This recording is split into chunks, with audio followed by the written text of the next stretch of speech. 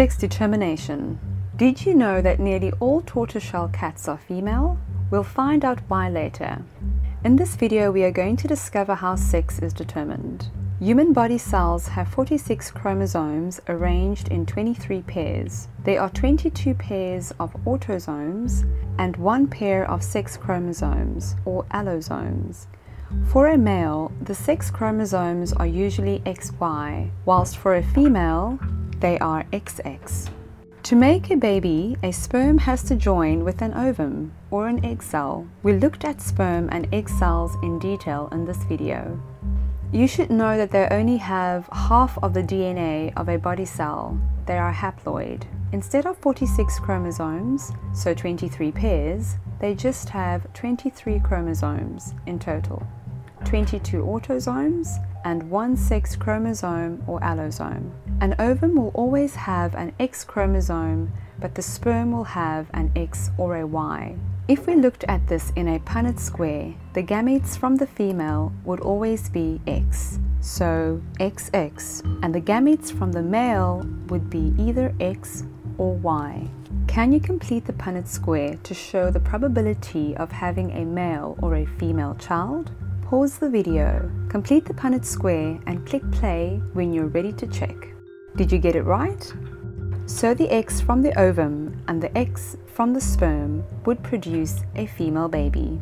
And the X from the ovum and the Y from the sperm would give us a male child. So really, it is the man who determines the gender of the child. He brings the Y, which is the only chance of a male child. Unfortunately for Anne Boleyn, a wife of King Henry VIII of England in the 16th century, she was executed for not providing a male heir to the throne when really his sperm were to blame. From the Punnett square, we would expect 50% of the offspring to be male and 50% to be female, but the actual outcomes may be different. One couple could, for example, end up with 4 girls. Discounting social factors such as sex-selective abortions, at birth, the natural male-to-female sex ratio for humans is about 105 males to 100 females. It is thought that this is nature's way of overcoming the fact that males have a higher risk of dying younger than females. The overall world male-to-female sex ratio drops down from 101 males to every 100 females, so it is closer to the expected 50% of each.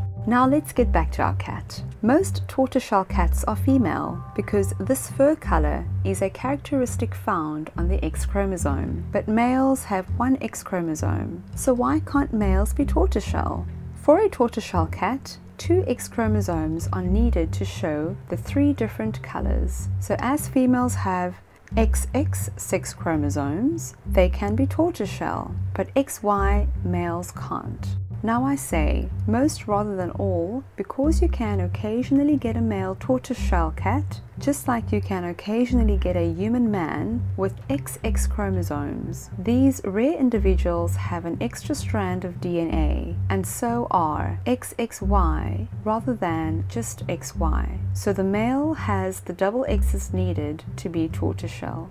There are other rare chromosomal disorders that mean you can have XX human males and XY females, or Turner syndrome, when 1 sex chromosome is present, a solitary X.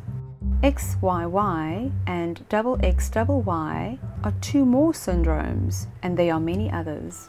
From this video, you should know that females usually have XX sex chromosomes and males usually have XY. The father provides the Y chromosome, and so the chance of having a male child falls on his shoulders. If you liked the video, give it a thumbs up, and don't forget to subscribe.